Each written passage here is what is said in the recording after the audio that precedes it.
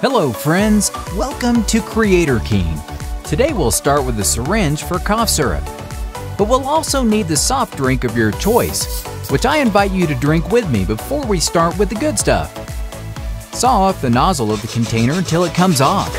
And if there are any irregularities on the edge, cut them with scissors. Place hot glue all around the edge to attach to the hole of the syringe as a protective cap. You'll see how the rotating property of these caps will be very useful for us. In the meantime, set this piece aside and get another syringe of cough syrup from which you'll remove the support. Apply glue around the base of the syringe and attach it to the side of the first one. Now we'll attach a little motor to this extension. Put hot glue on one of the sides of the toy motor and stick it to the cap. This way, our invention will be able to point in several directions. Get some galvanized wire from your nearest hardware store and cut a piece with these special pliers for stealing bicycles. I only know this because I was told about it, so don't look at me that way. Bend the wire in half and pinch it with the pliers to make it narrower on that side. With the same tweezers, bend the ends of the wire to form these little legs or antennae. Insert the wire legs onto the sides of the motor on the cap and secure it generously with plenty of glue. You already know that popsicle sticks are the favorite material for creating inventions on this channel. In addition to the piece of popsicle stick, we'll need this small motor, which is somewhat different from the others. You're probably wondering, hey Creator King, why do we need two motors? And I will answer, patience young Padawan. All will be revealed in due time. Make a hole at one end of this stick with our powerful drill, into which we'll insert the pivot of the second motor. Pierce the other end of the motorized popsicle stick and insert a nail through it. Place hot glue near the head of the nail and attach it well by pulling it downwards. Glue near the head of the nail and attach it well by pulling it downwards. This way we'll seal it perfectly. Just in case, add more at the bottom so that it moves as little as possible.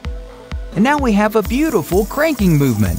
Apply glue to the second syringe of the initial structure and attach the new turning system, making sure that the nail goes in between the galvanized wire. Now let's recycle some of the cardboard from a box that you happen to have to assemble the base of the entire invention. With our powerful and sharp cutter, make the appropriate cuts. Attach the whole structure to the freshly cut square of cardboard right in the center with a little hot glue. Get two heavy objects and place them in two corners of the base. And proceed to look for a pencil, which you can say goodbye to because it's going to be shaved down to the center with the box cutter. Did you know that graphite is an excellent conductor of electricity? For this same reason, there was talk a couple of years ago of creating different devices using graphene as a base, such as thinner and more flexible cell phones. After making the connections to the graphite, connect a black wire to one end of a paper clip. Cut a piece of insulating tape to protect the connection between the cable and the clip. Apply more hot glue on the piece of graphite and cover the other end with insulating tape. Don't forget to cut off the extra. Find a round wooden stick and measure about 3.2 centimeters with a ruler. Place glue on one end of the cut sticks and attach them to the pencil. The next step is to mount it on the cardboard base along with all the other elements. To give it a little more stability, let's add these two pieces of popsicle sticks to each side of the graphite holders. Then attach the paper clip and wire to it. Connect the cable to the bottom motor plug and the other to the upper motor, so to speak. Add a small piece of black wire to the upper motor. It's time for the battery. Put glue on one side and attach it to the structure. Get a propeller from a toy airplane and connect it to the top motor's pivot.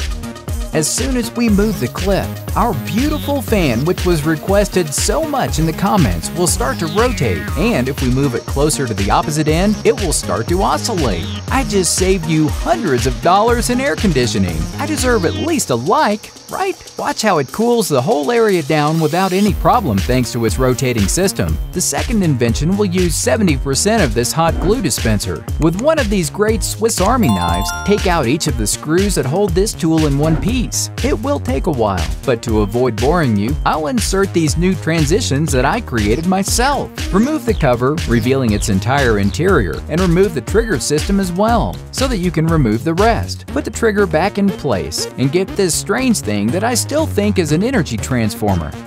Can anyone tell me what it is? We'll also need some wires with a clasp to start making the connections that will give life to this invention. Connect the black wire to the red switch and secure it with some insulating tape. The green wire should also be connected to the switch and covered with tape, so don't just sit there. After fastening the wires to the wooden clothespin, connect the battery to the snap and press the button to observe the magic of science. Get 2 stainless steel nails and attach them to the ends of the wires with insulating tape. Cut the pivots inside the hot glue dispenser with pliers and place the entire defense system inside. First, we'll start by gluing the switch right next to the squeezable trigger. Then apply glue on the converter. But we must keep the nails firmly in place with some separation. Place a small wooden stick snugly between both nails, forming pressure. Reassemble the final piece and tighten it with screws. Are you ready to have your own alien energy sprayer? Wouldn't it be a great idea to sell these for self-defense from anyone that approaches you on the street? Or it could also work as a substitute for a flashlight, even to light your portable stove. The possibilities are endless. But for the moment, I will prepare coffee. Want some? The last invention is a toy that reminds me of my childhood. Use plenty of hot glue to join the ends of 2 popsicle sticks in this exact position. In the meantime, get a toy engine from our new toy. Cut a piece of black wire and with the same scissors, peel off both ends to expose the strands. Connect one of the ends to one of the thin pins on the motor and look for our trusty snap cables. Connect the red wire from the snap tightly to the other pin. And get an ordinary switch. Connect the other end of the single black wire to one of its pins and the black wire from the snap to the remaining pin. A little insulating tape won't hurt these fragile motor connections. Although I like to use that thermoplastic more, it's relaxing to see it compress. But since I have no money to buy it, we'll continue to use tape to wrap our wire connections.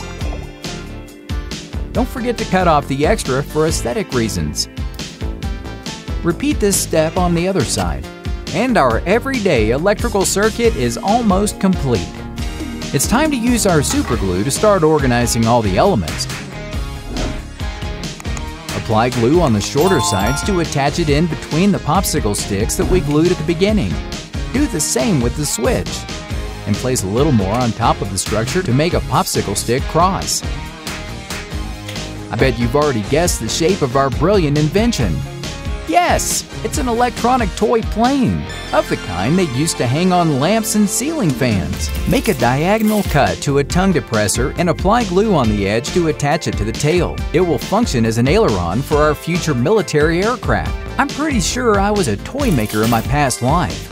My family says that I was probably a black bear because I snore like one. Cut another piece of popsicle stick the same size as the one we made previously. Once we have these 2 pieces, apply hot glue on the edge of each one and glue them to the sides of the tail to complete the piece. This alone would get you an A+ on your school project, but since we always like to stand out from the crowd, let's add even more elements that will make it look like real quality aerodynamic engineering. Add wooden supports in between both wings and secure them with hot glue. Repeat this step until there are 2 on each side. In the meantime, let's talk, my small grasshoppers. Are you guys ready for Halloween? For me, it's one of my favorite seasons, not counting Christmas because of the gifts. I mean, the family reunions. I love scary decorations and scary movie marathons on TV. Tell me in the comments what your favorite time of year is and why. Oh, yes, it's wonderful, but it's still missing a couple of essential pieces. First, we'll need some wheels to create the landing system.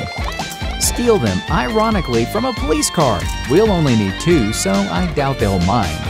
Measure the necessary width needed to cut a toothpick. Then use a box cutter to make sure the wheels will fit onto it. Start assembling the pieces in order to create the landing bridge for our plane. Take a clothespin and put it in the middle of the landing bridge. Apply glue near the end where the motor is and attach the wheels as shown on the screen. If we want the future propeller to work, we'll need one of the 9-volt batteries that we love so much. Glue it to the bottom of the airplane and snap it onto the wire clasp. Take the first propeller you can find and attach it to the motor pivot. It's practically ready to take flight. But like any good toy, it needs our help to make it better. Cut a piece of thick string and fill one end with hot glue. Then string it to the end of one wing. Use the same piece of thread to measure a second piece, which we'll glue to the opposite side. A small dot of glue will be enough on the tail of the plane to glue the third string. Take all 3 strings and join them together with a lot of hot glue, because I never know how to make any knot other than the butterfly knot for my sneakers. I'm a disgraceful scout. Christmas came months in advance. And this time, I'm Santa Claus. Simply attach your new toy to the ceiling fan or any high place and watch it go round and round and round. Yes, that's all it does. What did you expect it to do? Launch missiles? I mean, it could, but no.